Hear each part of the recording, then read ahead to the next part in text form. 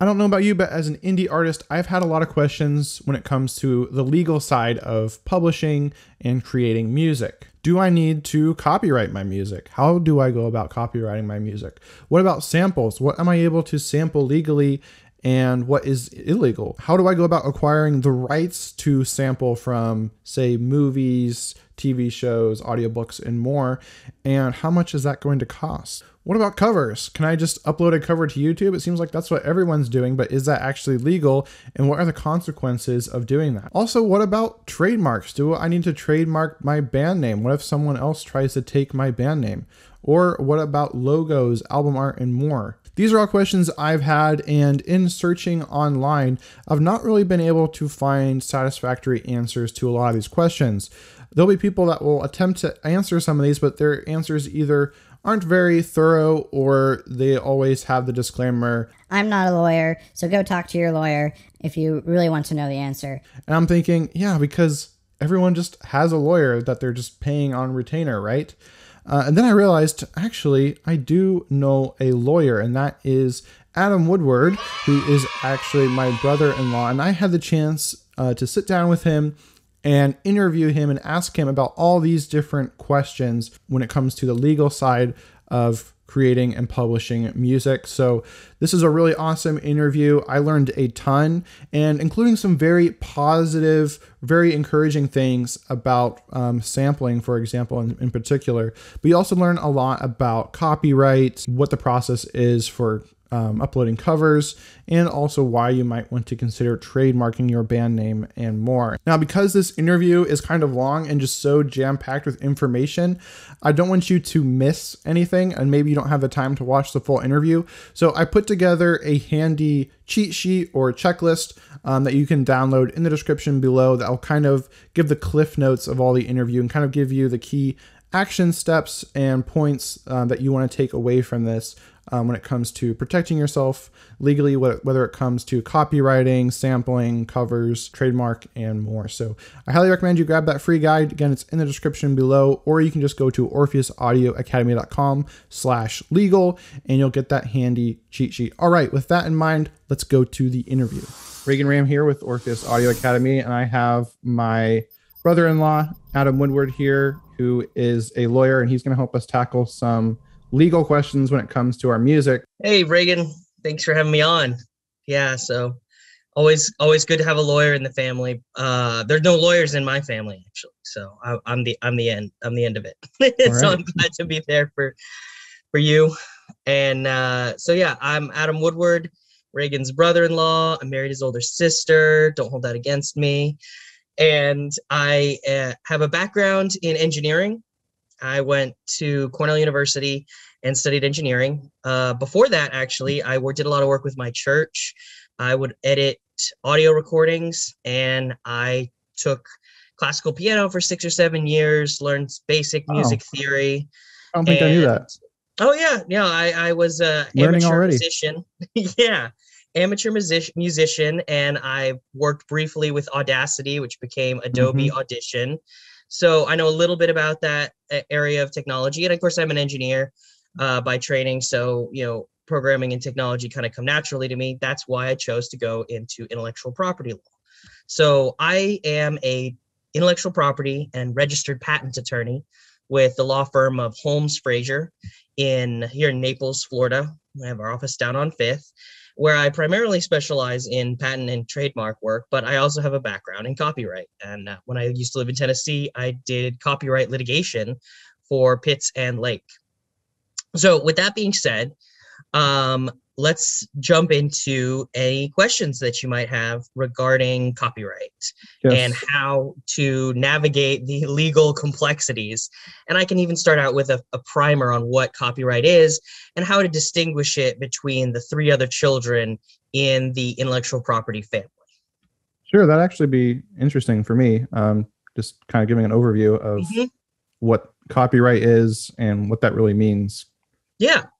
So it's important to understand copyright. It's important to understand the place that copyright occupies in the family of intellectual property, as I call it. Like any family, there are some similarities, but each person is their own individual and they stand apart from others. but there are common threads that unite all of them.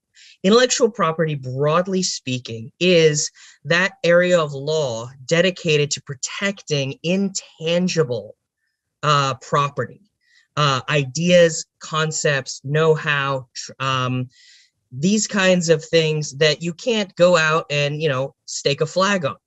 Intellectual property in law is in contrast to real property or personal property or tangible property.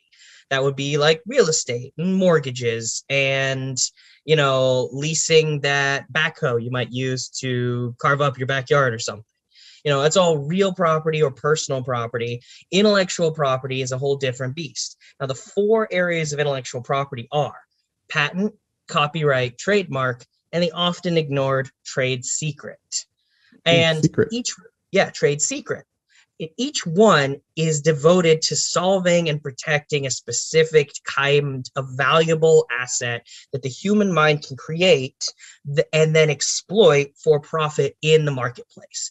Intellectual property is inherently oriented towards business, towards solving business problems. Although of the 4 kinds of intellectual property protection, the copyright and then patent are probably the least dependent on some kind of commercial transactional application.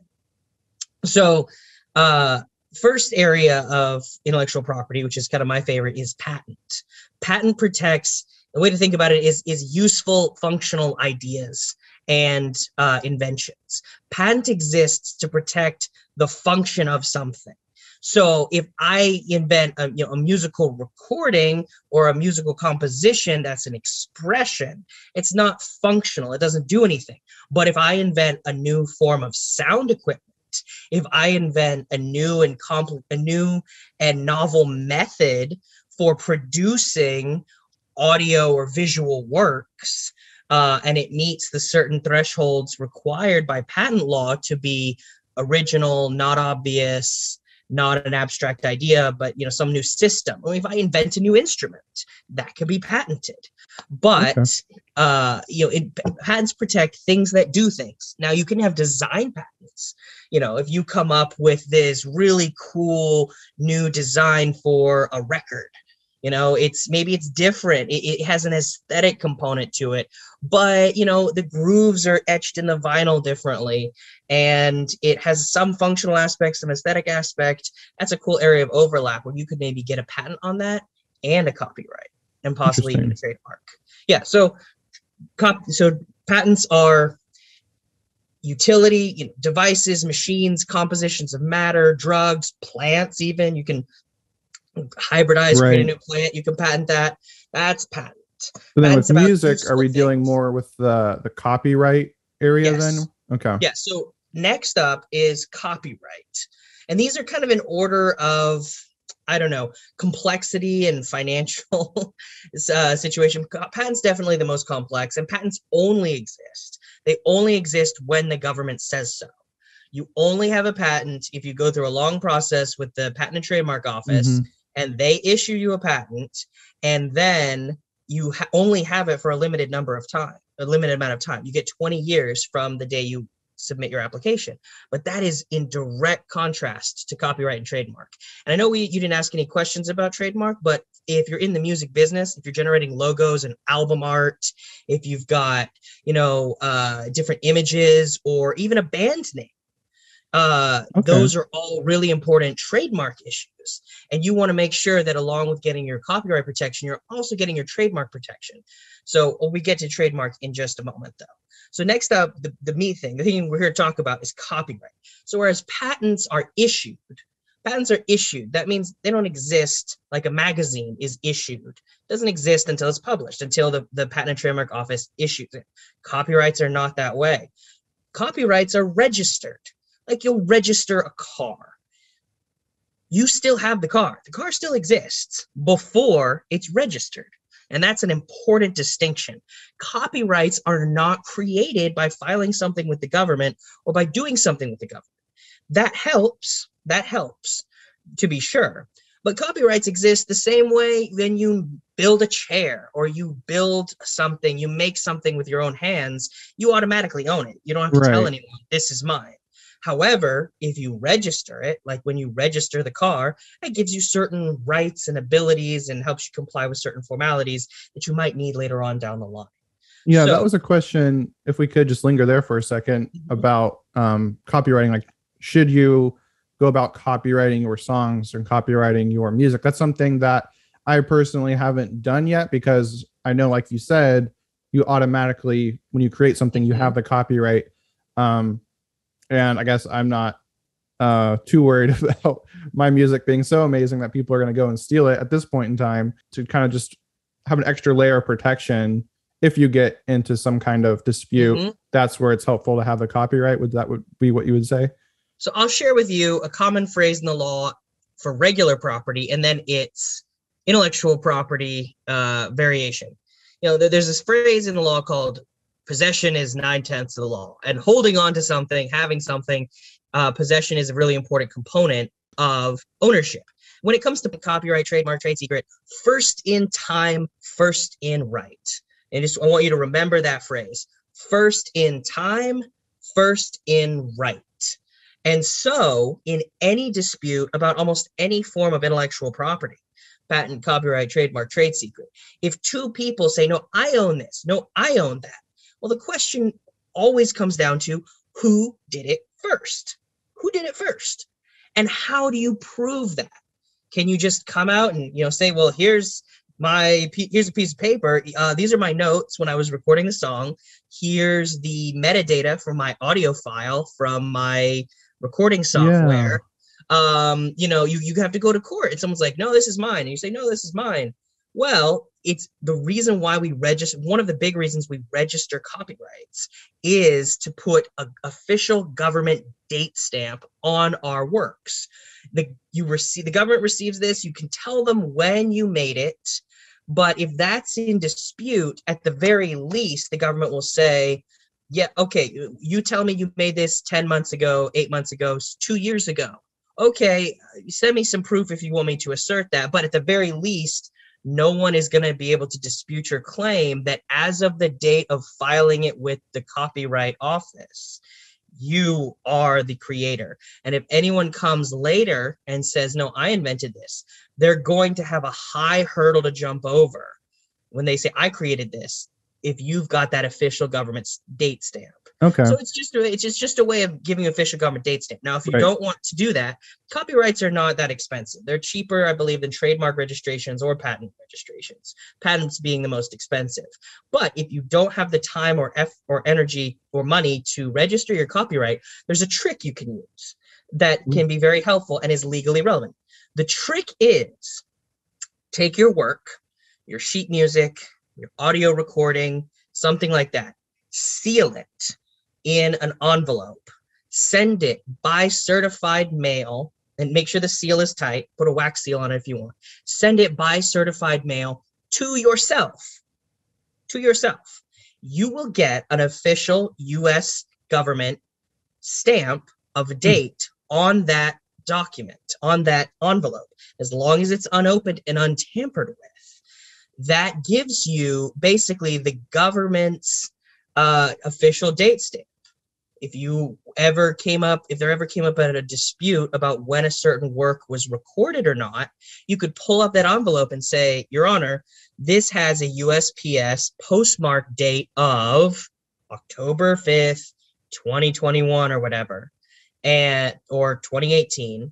And this person says they invented that, says they created their copyrighted work after that. Well, here, open the envelope and you can see for yourself that as of the date of that postmark, my work was fully formed and fixed in a tangible medium. And that's really the important. Yep. So it's probably more hassle than just going online, and because that's how you would do it to copyright your music. You just do it online through the. Yep. So I'll get to that in just a moment. Okay. The first thing to remember, though, before you register copyright, you need to make sure you have a copyright. And the way you get a copyright is not registering is one way of proving and showing, and that registration kind of removes all doubt. That's the why you register. You register to remove all doubt about your copyright. Okay. However, technically, copyright exists, and here's the magic phrase, the legal term of art. A copyright in a given work exists when that work is fixed in a tangible, when that expression is fixed in a tangible medium. And that's a little technical legalese, but copyright protects expressions, not ideas, concepts, principles, underlying facts. It protects expressions that are fixed, not streamed, not in transit, but fixed in a tangible medium. So as opposed to radio waves or something like that. So that fixed in a tangible medium. If you had a recorded song, would that count as holding the yes, the trademark? A hard drive, copyright. Hard drive, flash memory, piece of paper, vinyl disc, laser disc, CD, DVD. Affixed in a tangible medium means a physical object that holds the data, the information that fully encompasses and represents your creative expression. So patents protect concepts, ideas, methods, compositions. A patent can protect not just your way of doing it, but also the underlying idea itself. But copyright is really just about your way of doing it, your personal expression, your own personal take on the thing. So this is an important distinction because what it means is there are two different copyrights in any particular musical work. And that's important to remember. There is a copyright in the underlying music, the score, the composition. I tend to think of it as the song rendered in like sheet music form, like the base concept, the arrangement, the music, the notes, the music, the lyrics, the notes, and the conceptual expression of it. Mm-hmm. There's a separate copyright in the audio recording. But just to recap earlier, your copyright, your rights in a copy. Your copyright is the right to copy. It is just like what it sounds. Exist when you make your expression and you fix an intangible medium. So you record your song, you record your video, you write down your novel, you fill in the blank, you draw and paint your painting. Then it's fixed in a tangible medium. The canvas and the paint, tangible medium. The pen and the paper, the typewriter, the printer, the Word document saved on a hard drive, tangible medium. The audio recording file, the samples, the master, anything. So that's when the copyright exists. Now, say I want to prove that I created this expression at a given time, well, then I register. And registration gives you multiple rights. When you register, you gain the right to sue someone for infringement. If you find someone who's copying or ripping off your work, you can't sue them until you've registered. Because you have to, before you use the power of the government to enforce your copyright, you have to show the government that you do, in fact, own that copyright. And so that's the effect of registration. So it's, it's a right that you have, but you can't do anything with it. It doesn't have teeth, as we like to say in the law, until it's registered. Registration also gives you interesting ability. You can file your registration with U.S. Customs and Border Protection, actually, and you can prevent infringing copies and pirated copies and other things of your work from crossing the border, from entering into and out of the country. And you don't have to hire a lawyer or sue anyone to do it, which is typically how you enforce copyrights. So then, I guess the long story short, then you would recommend getting a copyright on your music because you have a lot more control over what happens to your music when you have that copyright registration. I do. I recommend registering your copyrights. It's not very expensive. But failing that, make sure you have a very official, formal way of establishing the date. And mailing a self-addressed stamped envelope to yourself is a good, mailing an addressed envelope to yourself is a good way of getting an official government stamp. But, there are other ways. Just think to yourself, if someone asked me, well, prove that you recorded this October 5th, 2017, How would you do that? How would you prove the date? And then, well, I keep know your own in like records accordingly. your audio DAW, like say I use Logic Pro to record my music. It has a date on when it was created. And that's file helpful. Structure. So that's helpful. But as anyone with a programming background knows, unfortunately, metadata is subject to manipulation. You can manipulate the metadata in a lot of files. Now, if a file is encrypted, that's good. If you have a way of storing your music files, your original recordings in an encrypted format, such that the metadata can't be altered to show, say, an earlier date or a later date of composition, then that would also help you. I guess shifting gears into the concept of borrowing from other people. So what's the kind of the legal procedure, say, if you want to like sample, say, like a line of dialogue from a movie or a TV show? A big artist that does this is Pogo. I don't know if you're familiar with him. He's Australian, and all his music, which is I really like his really cool music. He makes all his music from old movies. Basically, he'll take dialogue or even music from the soundtrack, and then he'll rearrange it to make his own songs, and he'll add in maybe some bass and some drums. And he makes these really cool arrangements built out of like Disney movies and things like that. And so that's really cool. But I haven't heard him talk about like how he gets the rights to that. So I was wondering if I wanted to do something like that, or just even taking just a small clip from like even like an audio book or a movie or a TV show, or whatever. What is the process for that? Like, is there a certain like length that matters on how much you're taking? Do you have to pay someone to get the right to do that, or just what goes into all that if you're wanting to sample from other people's works in your music? So this is a complicated question in copyright because what you're doing is what's called a transformative use. So if you're just sampling one song to use in another song, that's a really straightforward licensing transaction. And there's a great tool called TrackLib out there to help people who are sampling their music get licenses. But that's going from one form of expression to the same form of expression, song to song. Transformative use, when you're taking a movie or other line of dialogue and converting it into a song, you're essentially taking one kind of expression and turning it into another. That gets more involved in fair use. Sampling songs to use in other songs is straightforward commercial use, especially if you sell the music. So you have to pay a small licensing fee and then agree to a royalty distribution, unless your use is so tiny, like think 1 or 2 seconds or something, that it's hard for anyone to argue that it's infringing.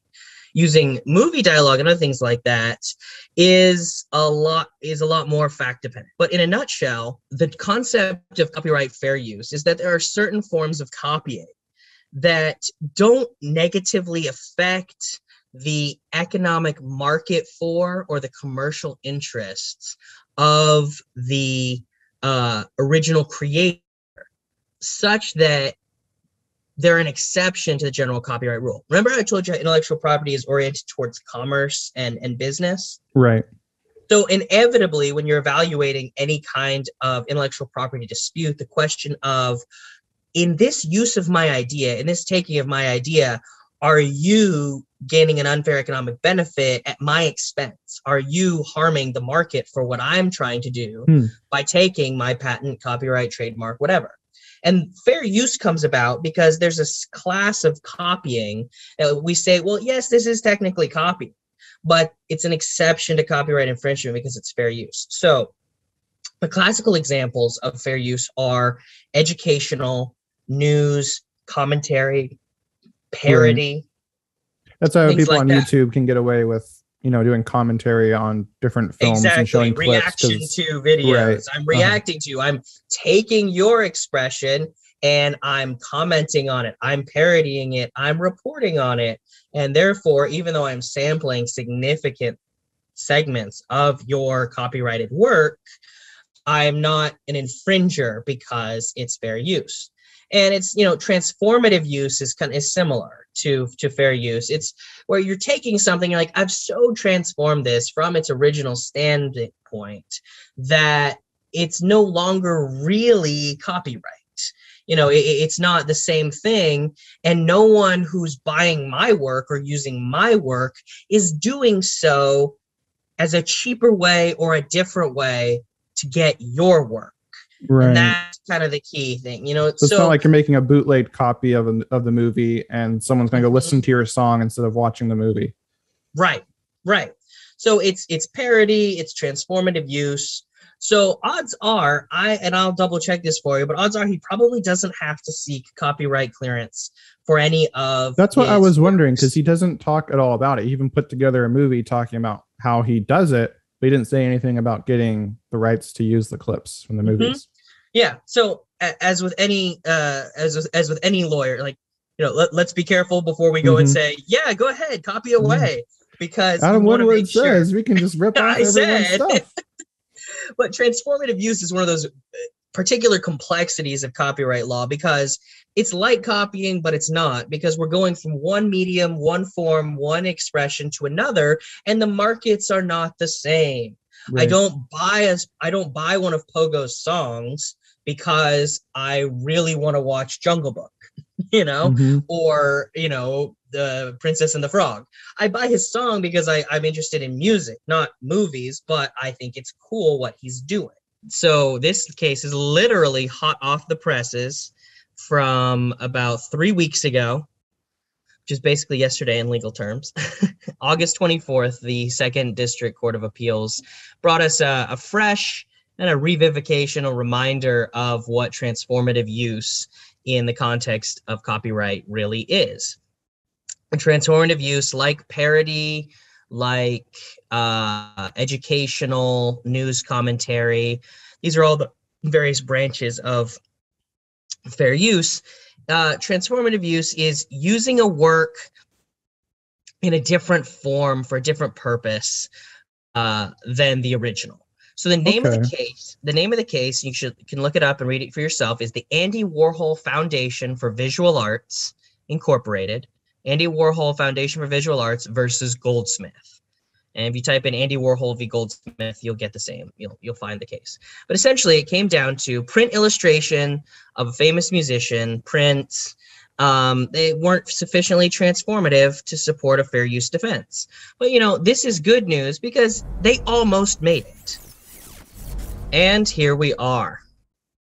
Okay. Interesting. So the original photo here on the left was created by a photographer, I believe it's Linda Goldsmith.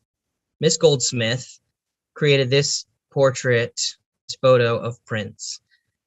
Later on, Andy Warhol, being so impressed with Prince's music and the painting, went and created the image on the right, and then went about selling it.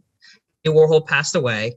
His estate, his foundation, owns the rights to this copy, to this image on the right, and they were using it and selling the Prince. Ms. Goldsmith said, "Hey, that's my work. You can't do that." And they said, "No. This is new. It's a parody. It's a transformative use.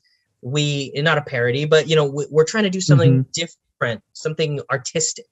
And the case has a lot of interesting language. It's not just legalese for lawyers. It's a good case to read because it kind of goes through for the artist, describing what is transformative. It's the purpose of the work. It's the idea, the original market for the work.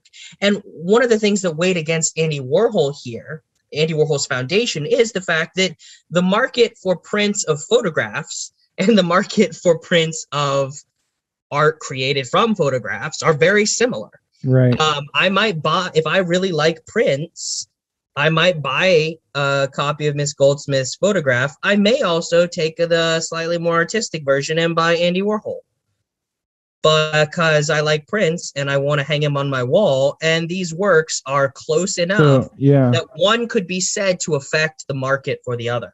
So it'd be more, this would kind of be, more congruent to sampling someone else's song and using it in your song versus taking audio from a TV show, a movie, and putting that into your music. Exactly. Those are qualitatively different things. when you transform the use, you're like, I'm taking a creative expression used or sold for one reason, and I'm incorporating it into a new work used and sold for a typically different reason. All right. So, well, that's really encouraging. Yeah. Yeah. So transformative use is the name of the game. And as you can see here, epic fail. And so there was a lot of disgorgement of profits, a lot that Andy Warhol had to pay. Although the case is not actually fully resolved until they get word from the Supreme Court that they deny certiorari, where the Supreme Court says they're not going to take the case. So this is still pending, but I haven't checked to see if the Supreme Court has said we're not going to take it. If the Supreme Court says no, then the ruling stands and they're going to have to shell out the money. Interesting. So yeah, so that's an important thing, but that's encouraging because this took appellate review. This wasn't an issue that was resolved by a trial court. It had to go up to the bigwigs, right? Because it was such a close call. It was such a close call. If this is close, then you know you're pretty safe as a music artist sampling from movies or TV shows. They almost got it, but the purpose of the work was substantially similar. And so no transformative use. So there you have it. Once again, disclaimer, I recommend you should always seek the advice and consult with an attorney. Gotta keep yourself safe. Yeah, always consult with an attorney about issues where it's borderline like this. So if we could just talk quickly about like doing a remix or a cover, what's the process for that? Because we see tons of people uploading covers of songs to YouTube, and I'm pretty sure they didn't go about getting the legal right to do that. And my understanding has been, so long as it doesn't like blow up, that even if you're technically violating the law by doing that, you're pretty much safe because the record labels or whoever owns the rights aren't going to come after you. That's kind of the advice that I've heard. But what's your take on what the best process is for uploading a cover, uploading a remix to YouTube? Because that is a great way to grow your music fan base, as you're creating your own spins on music that's similar to what you're making. So now you're getting their fans exposure to your music. It's a great way to grow, but what's the best practices for going about doing that? So once again, you do have the concept of transformative use. So if you're using a different arrangement, different musical instrument, maybe different vocal cadence, different style, the fact that you are using the same notes, transformative use can sometimes help you there. But I need to pause for a second because I want to look something up before I make a firm recommendation on that. All right, so we had to we had to do a little digging because it's a strange phenomena that there's widespread uploads of covers on YouTube that are infringing copyright. You can't replicate someone's song in substantially the same way without trouble. That's a violation of copyright. However, YouTube creates a whole new legal layer on top of what would otherwise be copyright infringement. And it sort of intercepts and profits from your copyright infringement by giving you permission ahead of time. What a lot of people don't know is you name the artist, you name the song, you say, I'm covering this person. And rather than just shut you down, I think YouTube and the big record labels realize, no, wait a second, we can make money off this. If you upload a YouTube video, the only way you're going to make money is through ad revenue. You're not distributing copies. That would probably cause, you're not selling copies directly. If you're selling copies directly, that would probably get the record companies to come off you. But you're not. You're putting it on YouTube. Unless you went to like Harry Fox agency, that's where you want to get that mechanical license to be, if you're going to be selling copies of the cover. Yeah, and record labels typically have to grant mechanical licenses. They don't have to grant sync licenses, which is the right to perform the song over video. So a video of you singing and performing it would probably require a sync license. So the important thing here to know is that most of the record labels have a deal with YouTube, where if the YouTube algorithm detects their music in a cover or regular format being performed, I believe it automatically starts sharing ad revenue with them. So you won't probably get as much ad revenue. You may not get any ad revenue from uploading a cover I'm not a YouTube content creator, so I don't know how those contracts work out.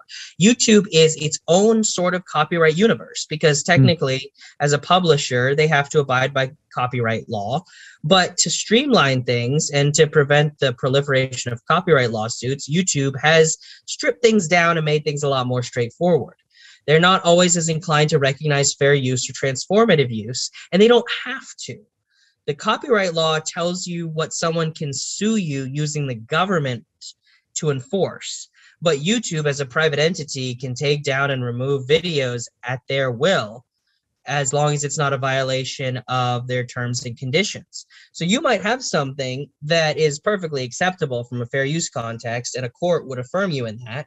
But YouTube, as a private business entity, has made the calculation, okay, yeah, maybe you can get away with this, maybe not, but we don't want to be in the middle of a lawsuit where someone has to try to figure that out. So we're going to just we're going to make it straight. We're going to make it straightforward. This is how a lot of people's videos that contain brief clips of movies or other things like that often get taken down because the copyright holder is a bigger business partner with YouTube than you are. And even if it doesn't technically violate copyright law, YouTube would rather keep their bigger customers happy. Yeah, so that's a big problem with Rick Beato, who's one of the biggest music YouTubers on the platform. Is he'll break down what makes a song great. Usually they're like older, like rock songs, and a lot of times he'll run into problems with his videos getting taken down by YouTube. And so that's just but that's commentary. It's which should be covered. It should definitely be covered because it's YouTube. They can kind of do what they want. So be aware that you'll need a litigator. You'll need someone who's versed not just in copyright, but also in commercial agreements and in the YouTube terms of service. This is an area I am working on getting proficient in, and I hope to be able to help people if they have their creative works wrongly misclassified by YouTube and denied on copyright grounds. Well, that's definitely a good area to move into, because I think that's the fastest growing industry right now, is the creator economy. With, absolutely. YouTubers, bloggers, even music artists and people creating art. So yeah, well, shameless plug for my firm, Holmes Frazier. We have a lot of attorneys with copyright experience, and we like to help people nationwide handle their disputes. We have offices in Michigan and in New York, as well as here in Florida. And we like to think that we offer the best intellectual property service at the most reasonable price we can. Excellent. So this has been really awesome. But then did you want to dive into trademark then? Because that was kind of a new area that I hadn't even considered. Absolutely. So going back to the overarching framework, the four children of the intellectual property family: patent, copyright, trademark, trade secret. So the buzzwords aren't the children of the four writers of the apocalypse, are they? No, they're not, thankfully. So the patent, he's the nerdy kid. Patents protect your not creativity. They protect your functions, your designs, your useful things. Your useful things are protected by patent. Copyright is for your expressive things, your expressions, your creative works. Those are protected by copyright. Fun fact, though, if your thing is both expressive and functional, you can get both. For instance, computer code. Computer code is both expressive. It's creative, it's expressive. There are many different, just like there are many different ways to write a book, there's many different ways to write a software program.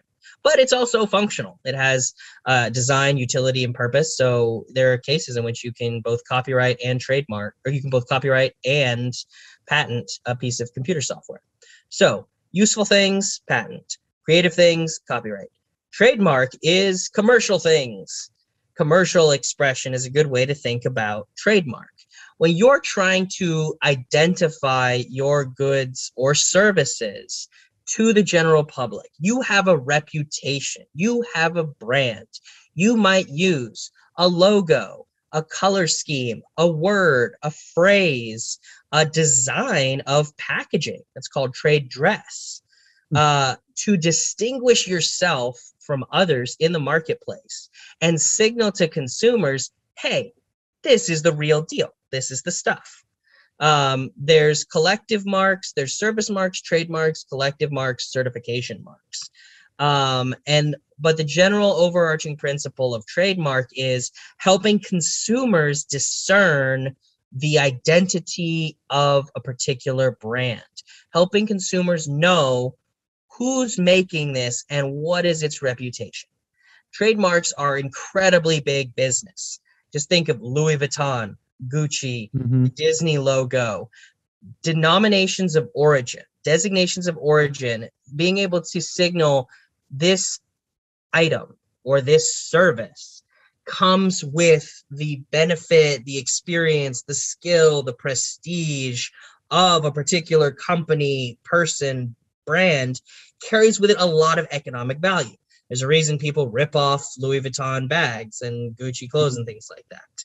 So when you are a creative artist, odds are you aren't just going to be odds are you're not just putting your work out there for people to just enjoy for free. You can still get a copyright in that case, or you do a Creative Commons license where people can use it however they want to. You still have your copyright. But if you start selling your goods or selling your services as a record producer, a label, a studio, either the goods of the musical produced or the services of production, you've entered into commerce and you want to distinguish yourself from those around you. You have a brand. You have Orpheus Audio Academy, Unity Game, Andromeda Coast, Rachel Ram Fine Art. These are denominations. These recognize who you are and what you do. That's a good time to register a trademark. Trademark, like copyright, does not come into existence because the government says so. Copyrights are registered, trademarks are registered, because that's an implication that, like your car, which exists before being registered with the government is recognizing something that already exists. So to create a copyright, you fix something in a tangible medium. To create a trademark, you use a name, a logo, a color scheme in commerce. And it's incredibly broad, the kinds of things you can trademark. For instance, recently, or not so recently, but John Deere trademarked that distinctive green and yellow color scheme they use. They actually trademarked green and yellow in the use of farm equipment and all the goods. If someone tries to go out and make a tractor and call it Bob's Tractors, but he decorates it in that green and yellow John Deere distinctive color scheme, doesn't matter he never says John Deere, doesn't matter if he mentions them, people are going to look at that tractor and say, oh, that's a John Deere tractor. Whether they see his name on it or not. John Deere is going to sue him for trademark infringement because they got the color. And what's interesting is if your product or service becomes synonymous with the generic idea of something, you lose your trademark. For instance, Kleenex is a made-up word. Kleenex is a brand of tissue. However, their brand was so widespread, so pervasive, that facial tissues came to be called Kleenexes, regardless of whether they were made by Kleenex or not. And Kleenex actually lost their trademark on that term because it was synonymous with something that's generally descriptive. And so that is one of the that's the lodestar of trademark, is it has to be distinctive. That's why companies often make up weird names. eBay or Amazon, as used to describe, sales of something. If you called your company Amazon and Amazon Lumber Company, you may or may not be able to get a trademark on it if you were a company that cuts down trees in the Amazon. And someone else came along and said, I also want to be Amazon Lumber. Like, well, we're all cutting down trees in the Amazon for lumber. Our name just describes really basically what we are. You typically can't trademark things like that unless you can show you've acquired some kind of distinctiveness. Yeah, I went about getting a trademark for Kingdom Pen. So that's one of my other businesses. Excellent. So yeah, the logo, I think the color scheme, I can't remember what all was involved. Did you file and get it issued? Yeah, I did file it with the government. Yeah, registered. Wonderful. Yeah. So then what are some practical ideas then for music artists and how they might potentially want to go about like trademarking their brand. Definitely trademark your band name. As far as musical, so you want to trademark it in a couple different categories. A band name. Real quick, if I can stop you there for a second, because there are bands out there that have the same name, right? There's, especially if you're like looking up on Spotify, right? You search for a band, you can find several different bands with the same name. So, but if you own the trademark, are you able to then have the power Exclude. to? Yeah. Yes. Okay. Yes. Yeah, the trademark rights and intellectual property rights generally are typically exclusive. They're exclusionary rights. They're negative rights. They're not often positive rights. Like you own a trademark in something, but doesn't necessarily give you the right, ensure that you will be able to sell or make your business profitable just because you own the trademark. But it does ensure that you'll be able to keep other people from being successful or profitable using the name.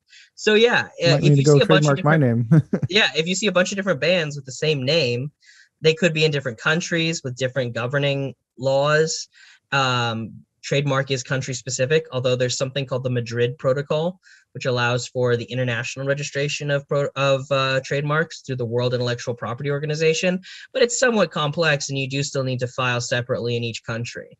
So different bands with the same name can come out of difference of nationalities. It can also, sometimes you can have different bands that use the same name in the same country. It just means no one has gone about trying to register that trademark yet.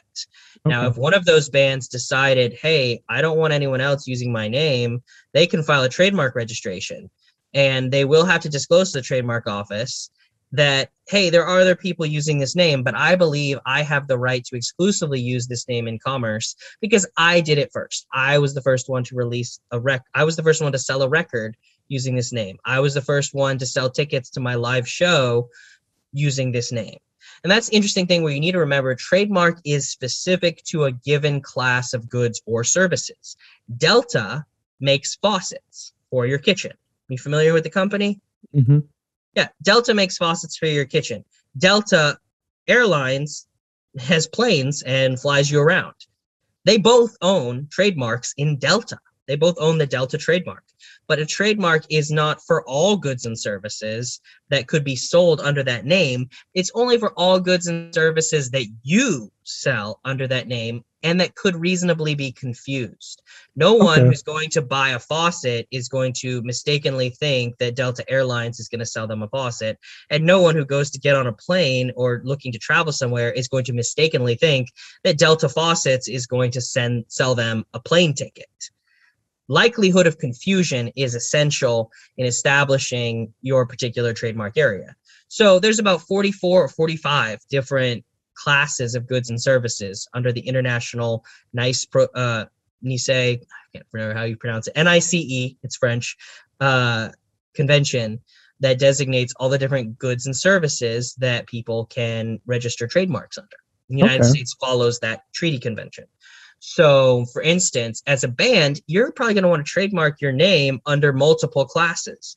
You're going to want a trademark on the class of goods that includes musical recordings, streaming downloads, CDs, audiovisual recordings. That's a class of goods. And you're going to want to get a trademark to protect the goods that you would sell with your band name. However, if you offer live performances, if you you go to someone's wedding and you'll perform for them, if you go on tour, if you offer, mentoring and help for money to up and coming musicians, things like that, that's a service and you'll want a service mark. Now you can have one trademark service mark. People often use trademark interchangeably to include trade and service marks because the lines are blurry. But technically, when you're selling services, it's a service mark. When you're selling goods, it's a trademark. Okay, interesting. But in one application, you pay a separate fee for both. But you could say, take for instance, the Rolling Stones, and in one application designate multiple classes. So International Class 5, International Class 10, International Class 6, and each of those would correspond to a different class of goods or services. You'd issue your mark, and then you could go apply it. You could sue anyone or exclude anyone who was using that name to sell any of those particular goods or services. Okay. Well, that's definitely very eye-opening, very enlightening. Definitely learned a lot there. And fun fact, trademark and copyright do overlap substantially because logos are both a creative expression and can be used in commerce. So if you make the example that came to my mind is you make some really cool album art. It's an original expression. You have designed something really cool and neat. And you would both want to register your copyright in that new original design and trademark it because you're going to be selling it in commerce. And technically, you know, if someone copied your design, but maybe didn't sell it, maybe someone just started giving away posters of your album art. They liked your album, they liked the album art, so they started making posters and giving them away to their friends. If you had a trademark registration on your logo, your album art, where you were selling your CDs, you couldn't sue them. You couldn't sue them for trademark infringement because they were using your logo, they were using the thing that you had trademarked, but they weren't making any money. They weren't using it in commerce. No money was changing hands. So that's the important component of trade in a trademark. No harm, no foul. But if you had both the copyright and the trademark on your album art, then you could sue them because even though they weren't selling the posters, they're just giving them away to all their friends, that hurts your market. Or you're like, hey, well, maybe I'm not selling posters now, but if there's a market for posters, if people want posters, I want to make posters of my own original art and I want to sell them.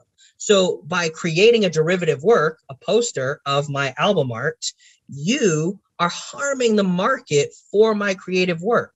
Exactly. You know, you're like, I'm not just selling an album, I'm selling the music CD. People are buying of course you'd have to argue, well, people are buying my album, not just for the music, they're also buying it because they like art.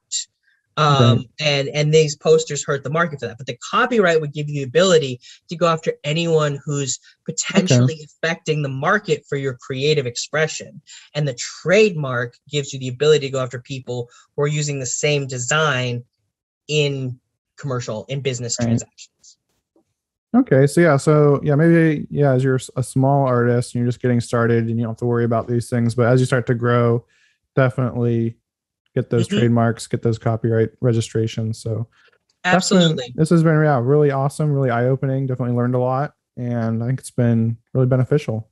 I'm glad to help. And it's important if you're not at the point where you can afford an attorney or you can afford to register your trademark or your copyright. Trademark registrations typically start at around $250 per class. And that's just the filing fees. You also have to pay an attorney to draft and do the research and stuff like that. So bare minimum $250 for a trademark, but you can establish for the purposes of later trademarking your work that I was the first to use this in commerce. Just try to think about date stamps. You know, take a picture, write a document to yourself, certify it, mail it to yourself. Say, hey, I sold my first blank today using this name, using this logo. Have someone sign that piece of paper. Have someone witness it. Find a way to create a find a way to create a record that an independent third party could verify. Like you can use the whole trick of mailing it to yourself in the envelope and getting the postmark on it.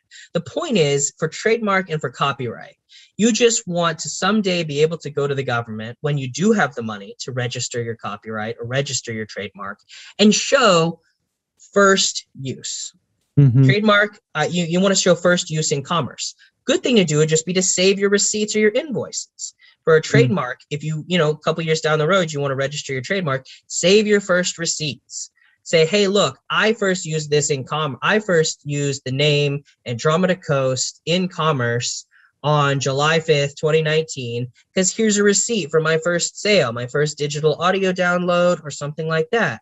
That creates a record. That receipts show use in commerce. So that later on, even if someone registers a trademark before you, you come in and register your own mark and say, yeah, I mean, I know they registered before me, but look, I can prove that I was first with my receipts. And the trademark office will make that other trademark go away and give it over to you typically. But if you have the money to hire an attorney or go through that process. And it's the same with copyright. Someone has a copyright registration, come behind them. It's definitely a really interesting, unique, practical tip that I never heard of before. So that's really cool, especially if you said, you're not ready to really spend the money on all that extra stuff that you need. So awesome. Glad I could help. All right. Oh yeah. So yeah, thanks so much for coming on and doing this interview. And if you have any other legal questions, post them in the comments below, and maybe we'll have Adam back on to answer. So thanks so much for your time, and see you soon. See you soon. Wow, I don't know about you, but that was an incredible interview. I learned a ton, and I feel much more informed, much more secure in my legal decisions when it comes to my music. So thank you once again to Adam for coming on and doing that. And if you have any questions that you want clarified, be sure to post those in the comments below, and I can either ask Adam or maybe we can have him on in the future to answer those questions. And like I said in the beginning, there's a lot here, and so if you don't want to forget anything, or you're trying to remember what are like the first steps you want to take, depending on what legal side that your music falls into, whether it's sampling or getting your copyright, I have a handy cheat sheet that you can grab for free. It's in the description below, or you can go to orpheusaudioacademy.com/legal and get it there. All right, I hope you enjoyed the interview. I'll see you in a future video, and be sure to keep creating.